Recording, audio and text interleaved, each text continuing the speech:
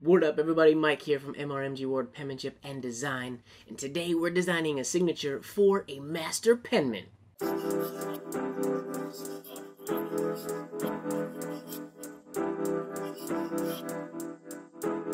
Not terribly long ago, I attended the engrossing saga with Master Penman Harvest Crittenden. It was a really awesome time, and while I was there, Harvest said she wanted me to design a signature for her. Now, Harvest has ordered a blotter for me before. She submitted a design that I had put onto some leather. I will post an image of it right now. But this time, she wanted me to design something. Now, that's a lot of pressure. Designing a signature for a Master Penman is, in my opinion, a pretty big deal.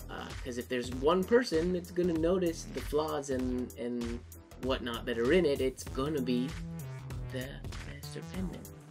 So, pressure's on, but we're going to do it. It's going to be awesome, I hope. Let's get into it.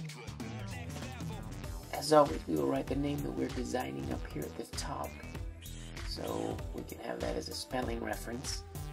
People ask me all the time what my regular writing looks like, and here it is. I write in block capitals probably 90% of the time, whenever I'm not practicing or feeling fancy. I'll lay down the Spencerian letters unconnected, and then we'll start connecting some things. I'll be honest, I had some trouble connecting the T to the C, finding something that worked here. But luckily, I did.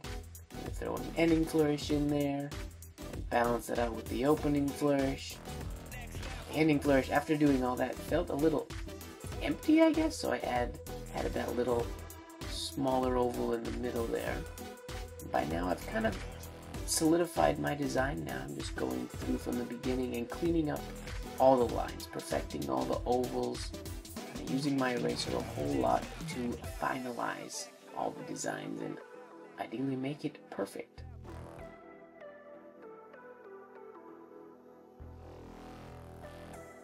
And if I've done my job, there we go. What I would call a perfect signature.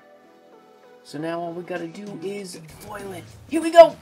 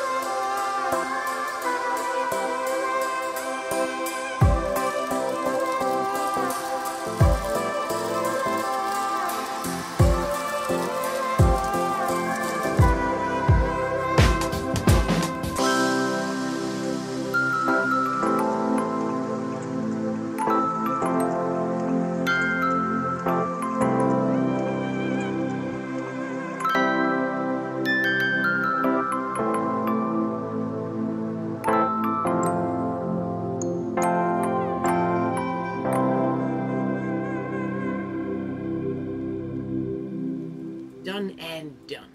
It is now my hope that Harvest loves using her blotter as much as I loved making it for her. As slightly stressful as it was. In a good way. Not a bad kind of stress. I do want to apologize to everybody watching. I did take a bit of a break. It wasn't really intentional. It wasn't one of those, oh, I need to take a break from social media and stuff like that. I just got completely caught up in my own projects. It kind of went from one to the other, to the other, to the other, and I am not yet in the habit of remembering to turn my camera on when I do my own things. When I do my own projects, oftentimes it is a lot of experimentation, so I move around a lot and things change, and I haven't found a really good way to record that on video yet. And like I said, it's not habitual yet for me to set up a camera. Usually I'm just sitting here or watching a movie or something, and I think of a cool idea, and I go, oh, well that's dope, let's do it, and I kind of dive right in, and then before I know it, a number of hours has elapsed, and I'm finished my project, and I think, oh, that turned out really cool, I should have recorded that for YouTube. Whoops. But I promise you, I'm trying to get better at that, with my own projects, and I will get better. I'm not just trying to get better, I will get better. I will be posting more, hopefully no more breaks coming up for the remainder of the summer and the time after that. But be sure that you hit that subscribe button and click the bell so you don't miss out on any future content. Let me know down below if you like this video, or if you didn't, or if there's things that you think I should change. My YouTube channel is still really new and very moldable at the moment. I'm still kind of figuring things out how I want everything to look. So yeah, thank you very much for hanging out today, and until next time, be sure that you are falling in love with the process, and don't forget that life should be just a bit of silliness, really.